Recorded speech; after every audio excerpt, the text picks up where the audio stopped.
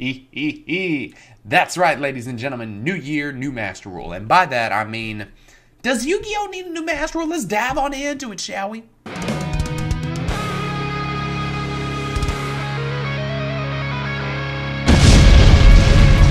Hello, ladies and gentlemen, it is your host with the most, Avery LR32 here, and destroy the ever-living boo-boo stain off of that like and subscribe button as we climb even higher, the 1300 ladder. So, I don't want to put it in a bottle and breastfeed it to you. I just want to dive on into this discussion. I was thinking of a couple different things I want to talk about in my head, but this is what I want to discuss. Because with a new year of Yu-Gi-Oh! Always comes the same discussions. Does Yu-Gi-Oh! Need, what do they call that, set rotation? No, it doesn't. Some people say, are we getting a new summoning mechanic? Some people say, are we getting a new master rule? And what's interesting is that someone actually commented on my ban list video when I first covered the ban list came out. Fun fact, I was actually the first on YouTube to cover that. It was not on YouTube by the time I had my video uploaded. I'm just saying.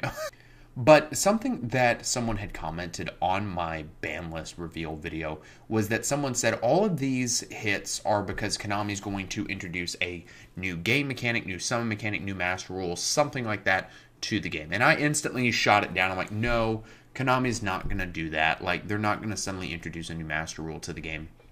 And I think if Konami wanted to introduce a new master rule, I feel like that they would have done it at some point this month in January. And I don't even really see where there's a release window where Konami could drop a master rule update or some sort of new summoning mechanic, because we're getting the 2-player starter deck set thing.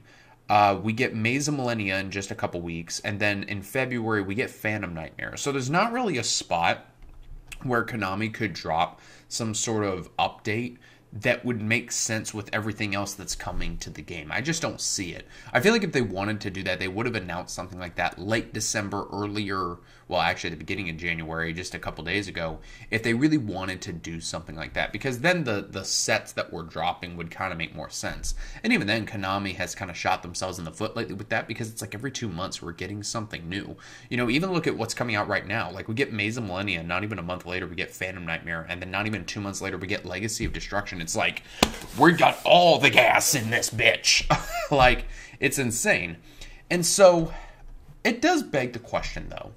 If, me personally, don't think that we're going to be getting a new Master Rule update, could we, at some point, see another Master Rule update? Could we see a brand new summoning mechanic? And I'm sure people are already getting pissed off in my comments. Avery, the game's complicated enough as it is. The game is fast as it is. And it's like, relax your anus, make your tits calm. Let's just discuss the possibilities.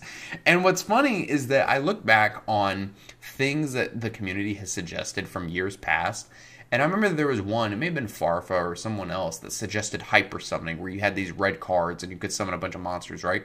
And I feel like Konami kind of listened to the community at that point, in a sense, because if you think about it, you have pendulum monsters that have the blue scales and the red scales. And so, you know, one side's blue, one side's red, you know, you get the red scale and stuff. Granted, it's the most complicated mechanic to learn in the game, I would argue, because I've seen players getting into the game or back into the game that are like, I understand link summoning and everything else, but pendulum summoning just doesn't make no sense. And as someone who's been playing the game for 16 years competitively, to me, now that I know how to do it, it's easy. But at the same time, someone who hasn't played the game in a long time or is brand new, it can be difficult to learn not just all the summoning mechanics, but then pendulum summoning on top of that.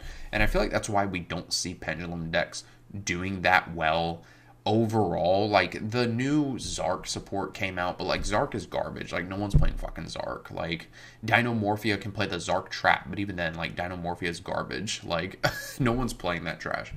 And so, if they were to give us a new summoning mechanic, what could they even do at this point? Because I feel like maybe within the next couple years, maybe Konami will give us some sort of update. I don't think for the next 10 years moving forward, Konami is going to keep the game as is and not add any more else to it.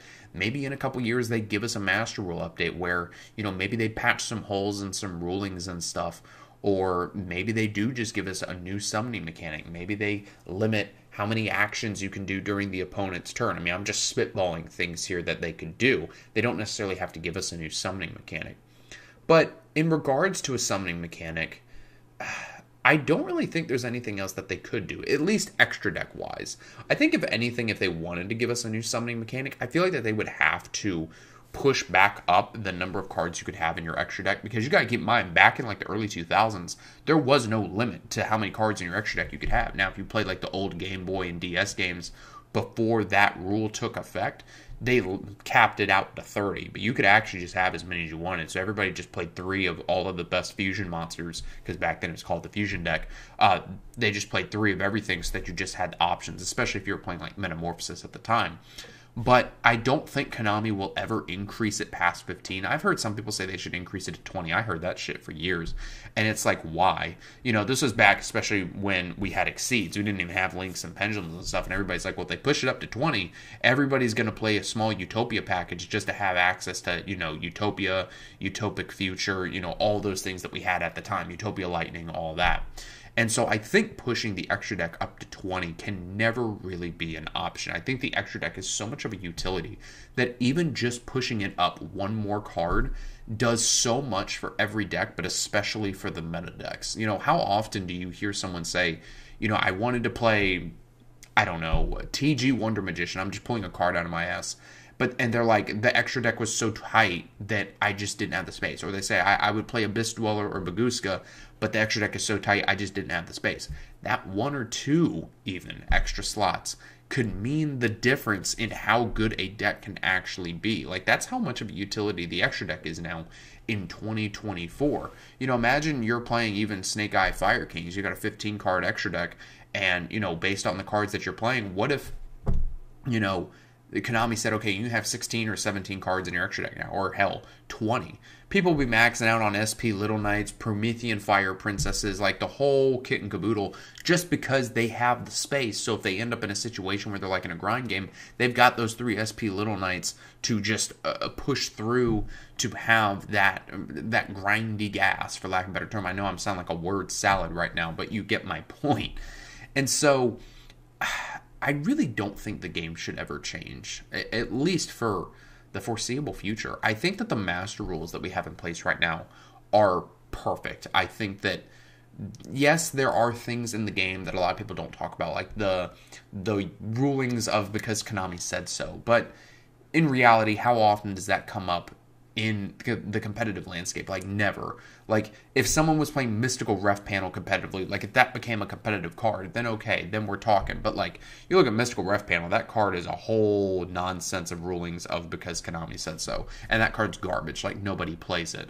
And so I think outside of that niche thing of this is a ruling because Konami said so, I don't really think that there's anything inherently wrong with the game in 2024. I'm sure some people are going to say, well, Avery, the game's too fast and blah, blah, blah. Everything is just combo. Look, that's what the fucking game has become. I'm sorry. Like, you have to find a deck that works for you and play that and slowly practice and get better at the game. You know, don't be like my dad, who used to be a decent player and then he played Mystic Mine for 4 years and he became a scrub because of it, because he got to be ignorant to 4 years of Yu-Gi-Oh! Moving past him, or however long the card was legal. So, like, he became a scrub from that point on, and he's never recovered, just because the game has gotten even more complicated than since when Mystic Mine came out. In Mystic Mine, you didn't have to think. You just played out the card, whipped out your diddly, and proceeded to play with yourself. Like, that's not Yu-Gi-Oh! That's no skill. Like, I'm sorry you don't have skill. Like, we're not talking about that. We're talking about how can the game evolve and be better? Because there's a reason why the game has lasted for 25 years. And it's not because it's the same as fucking GOAT format in 2005. It's just not Sugar Boo Bear. If you want to play that format, go to Time Wizard format. Like, there you go. There's another format. Speaking of side formats, Konami left a bunch of money on the damn table when they didn't do turbo dueling. Like, could you imagine if we had, you know, Speed Spell, Pot of Greed, remove 10 speed counters, draw 2? Like, don't make it legal for the actual game, but as like a side format, like, yeah, they have speed dueling, but that's not turbo dueling. Like, I don't know. Turbo dueling would have been really cool. But guys, let me know what you think down in the comments below. I mean, I think Yu-Gi-Oh! Is in a really good spot. I don't really think we need any new summoning mechanics. I think the majority of people would agree that the game is confusing enough as it is and complicated enough as it is, that for new and old players alike, there are a lot of things that can slip by you that you may not know just because the game is so complicated. I, for one, I will proudly declare, I sometimes forget whether or not you can use a Link 3 monster as a Link 1 or 2 material. And sometimes I forget if you can even use it for like a Link 4 material. Like it gets confusing in that regard. Like I remember when Links first came out, and I was trying to use Nightmare Unicorn as like a Link 1 or a Link 2 material, something like that. Like you can only use it for like a Link 2 or 3 or something. Even that is something like I don't know off the top of my head. Like it doesn't come up often, but it's something that you should know. And again, that goes back to how complicated the game is be. Also, I'm sorry if you just heard a giant bump. I accidentally bumped into my microphone because I'm stupid. Guys, let me know what you think down in the comments below. Thank you so much for watching, and I will see you in the next video.